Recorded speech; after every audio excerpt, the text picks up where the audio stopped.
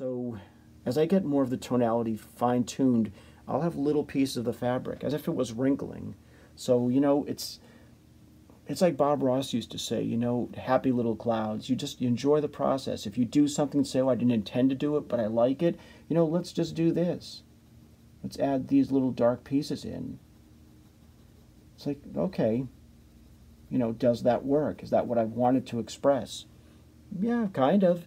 And if I don't, I can just go over it lightly with this pencil and just knock them down a little bit so they don't stand out so much. But these are the wrinkles in his jacket. He may have been out at sea that day. This jacket may be a fabric that is just not holding up great. It could be a little bit weathered.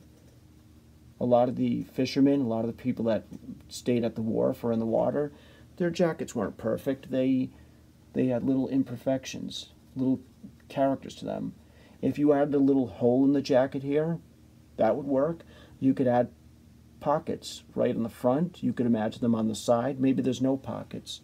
You get to create this world. It's your world. You draw the piece. If you're doing it for fun, you know, you decide what this polar bear is going to have. Is he happy or is he sad? I'm, you know, putting his mouth like in a little bit of a smile that, you know, he's content.